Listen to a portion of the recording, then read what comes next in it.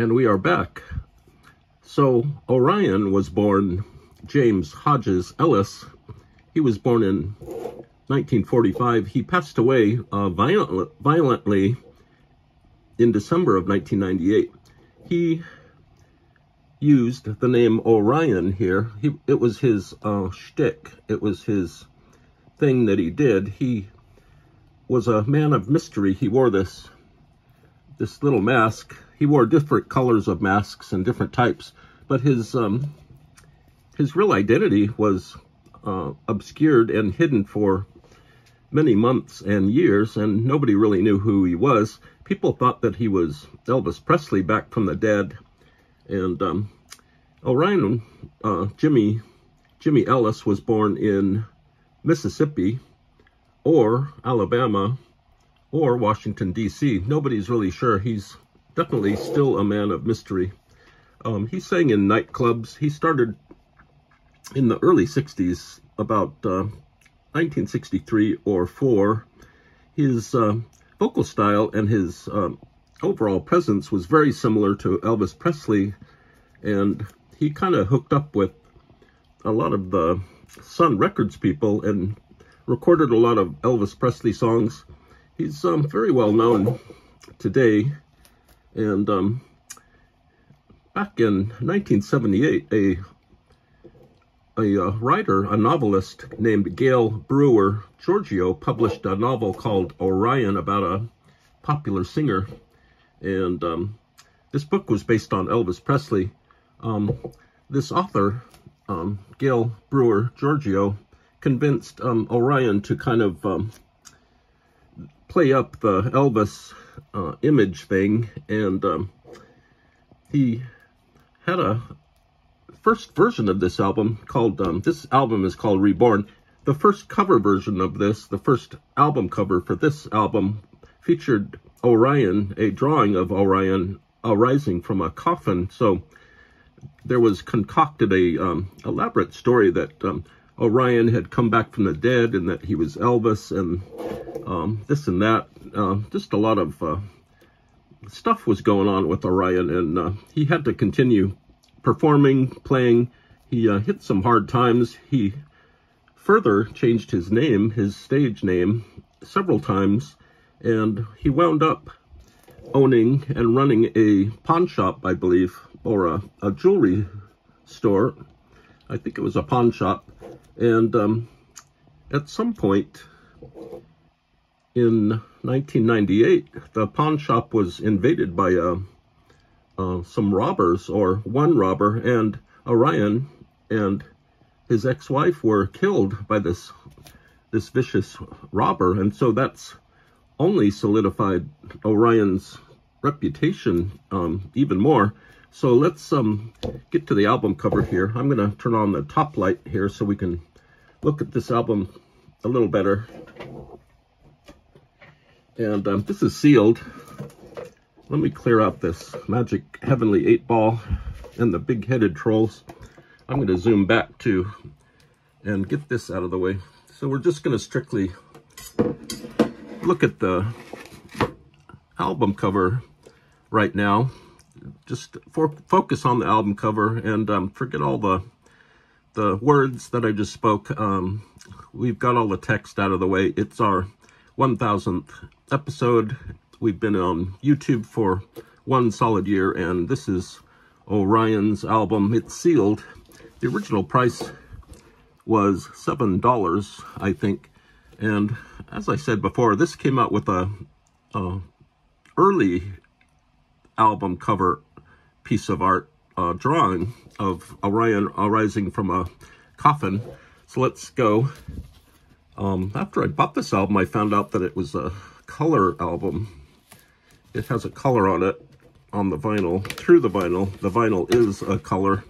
And we open this up and we see a kind of an odd, big, huge ad featuring Willie Nelson, David Allan Coe, Carol Channing, Jeannie C. Riley. I didn't know Carol Channing made pop records or country records. And here we are on the back. There's Elvis. I think this is the Sun catalog at the time. Jerry Lee Lewis, Johnny Cash, those are the $1 Million Quartet guys. Roy Orbison, Sleepy LaBeef. I've never heard a Sleepy LaBeef album. I wonder if Sleepy had a beef with people. And so that's the Sun Records catalog that you could buy other records. And let's look at the vinyl here. This is newly opened. This has been in the shrink wrap for decades, hundreds of years. It's been wrapped up in cardboard and paper, and it's just amazing. It's really great. It's really nice. Let me get a big piece of styrofoam, and that'll help. Here's our big piece of styrofoam. That'll help us see the album a little better. It's really shiny. It's a pure gold. It's a very magical gold. There's the Sun Records Orion logo. This came out in 1979. That was a big year for music and culture, politics, and historical viewpoints. And so that's cool. I didn't know this was golden until I bought it, or after I bought it. So that's going back in the Sun Records catalog. It's amazing that something like this has been just sealed away in an album cover. And so let's I don't know if we have to, let's take off the shrink wrap. I don't think it's necessary to keep the shrink wrap on all the time. And we can put that up there on top of the styrofoam. I'll adjust the lights a little bit. And open the door a little bit. Now we can see Orion clearly.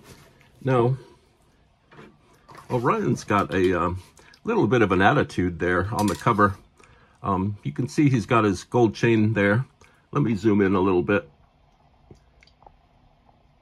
We always like to take care when we share our album covers that we want to share. We always make sure that they're at least a little bit straight. There we go, that's better. And that they're well lit, no glare or lights distracting the viewer. So this is a really good view of the Orion album.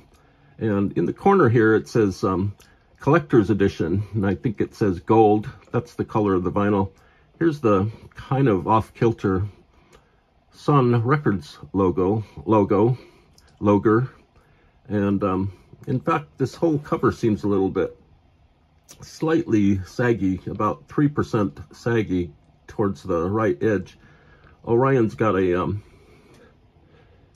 really nice logo, an Orion logo. This lettering is just exquisite. It's very carefully done. It was done somewhere in an art studio. Orion has a watch. I like people on album covers that have watches. He also has a gold bangle on his wrist. His hands seem a little bit weakly posed on his hips. It's like he wanted to look mean and badass, but he just kind of came off looking normal. And he's got the big Elvis collars. His shirt should have been unbuttoned here to reveal more gold chains and chest hair. He's got the Elvis hair, the Orion hair, and a very festive kind of a wrestling mask and a wrestling match. So the notable thing about this cover is it's almost entirely blue, of the same shade of blue. It's incredible that Orion still shows up. It's a masterful photograph from a color sense. And the flip side is a little bit slightly disappointing. It's not as well thought out as the cover. I'm not sure what this huge essay is all about. It looks a little bit convoluted. I'm not sure who wrote it. It's some kind of poem and religious thing by that author, Gail Brewer Giorgio. I suppose they were trying to push the reincarnation stuff with Orion, and this is from this author's book. And here's the track list here. Honey, Mona Lisa, Ebony Eyes, and just kind of slightly off classic songs.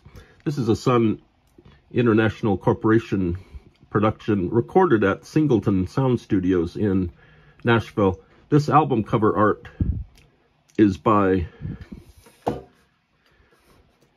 Betty M. Cherry, and I'm not sure if it's still in existence, but you can join the Orion fan club right here. I can hold the light and a record cover at the same time. And here's kind of a, looks like a tombstone with Orion on it, and flowers, which is kind of sad, considering how his life ended and his ex-wife's lives ended, how their lives ended. But you can still listen to and buy Orion music products. All of Orion's albums are on Bandcamp for free. I think it's all of his albums. And you can buy merchandise and more records. And he's still quite not the cult figure. He's slightly above being a cult figure. And there was a documentary made about Orion and his life with a lot of great footage. This was about 9 years ago. I'll fetch the name of that documentary. It's really worth seeing. And Orion came off, Jimmy Ellis came off as being very intelligent, a little naive, a little lost, but overall in control. He was a great singer. There's a lot of footage in this documentary of him singing. So there we have it. It's our 1000th episode, and I know it's our 1000th because it's on a lost post-it note here somewhere. There it is. If it's on a post-it note, it's got to be true. So let's celebrate our episode 1000 and our 1th year anniversary from April 2023 to April 2024. 1,000 videos in 1 year averages out to about 90 a month, I think.